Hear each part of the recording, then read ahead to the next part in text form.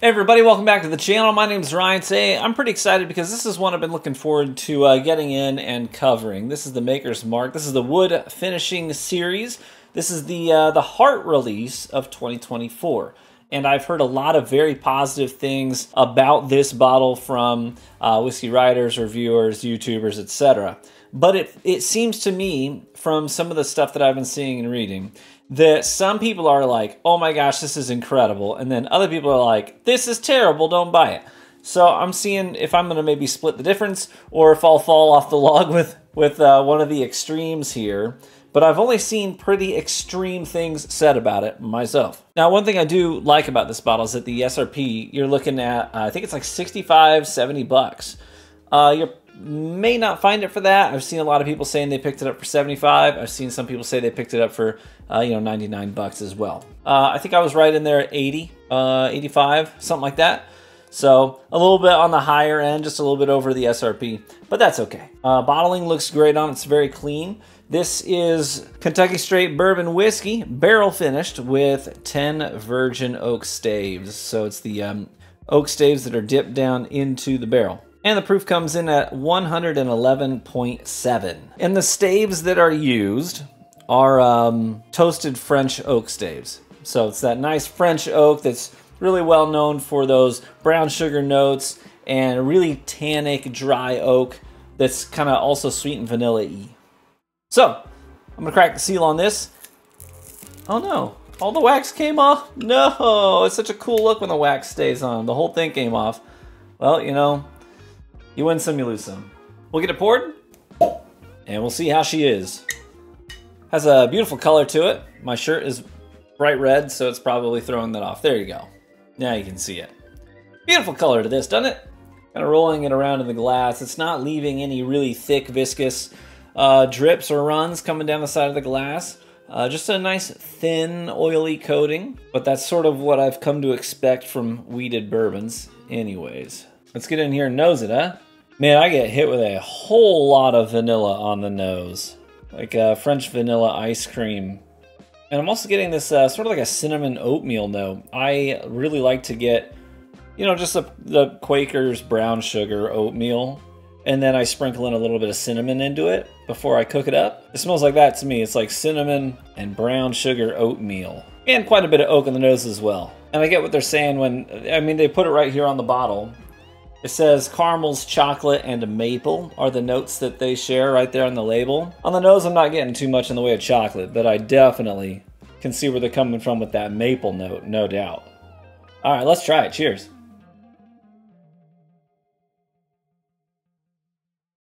Tastes like a stack of maple pancakes, straight up. A healthy dose of cinnamon on the palate as well, late in the palate. Very sweet right up front. That's where I'm getting all those vanillas. And this great maple note that just runs through the whole thing. Tail end of it is when those French oak staves are really obvious that was a part of the finishing process because it gets really dry and tannic. But it's also sweet oak. It's dry, but it's not in a way that detracts from the sweetness of what you're getting on the palate either. And I think that's probably because, I think this is, correct me if I'm wrong in the comment section, but I don't think that they put anything younger than 6 years in this bottle. So it's had a lot of time to be in contact with that oak and pull out those vanillins, which is probably why we're getting a lot of dryness from the French oak, because that's what it's known for. But we're also keeping the brown sugar and the vanilla. Those two things are in pretty good balance on this sip. There's so much maple on the palate. I have had like maple syrup barrel finished whiskeys before, and this reminds me of those, but it doesn't taste cheap, and they got that flavor without just directly putting it in a maple syrup barrel. It's a little bit more authentic, I think. All in all, I think that's a really great sip. I like that a lot. You know, there's a lot of whiskeys out there that do a ton of oak on the palate. I think of the Elijah Craig 18-year, Knob Creek 18-year. I've got both of those on my shelf, and they are just oak bombs, but it's too much. It's like there's nothing else going on other than oak. I would rather have this at 80 bucks than those for 200 bucks. You know what I mean? Because you get a ton of oak, but it is in good balance with some other great tasting notes as well. So it's not so one-dimensional. It's offering a much broader spectrum of very palatable flavors on the palate. So for me and my money, I would take this over some of those longer aged products like that right there and that right there.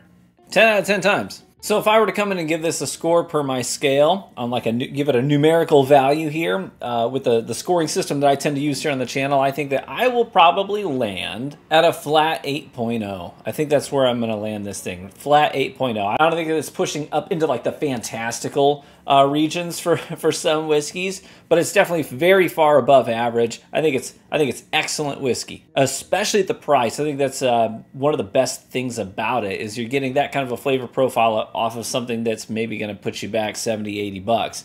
Maybe even cheaper if you get lucky. I think SRP is $65, and I have talked to people who picked this bottle up for $65, which is great. It's a steal. But yeah, 8.0, it's just flat out excellent whiskey. That's where I'm going to score this baby today. So do I think that it was overhyped by other channels or reviewers and whiskey writers?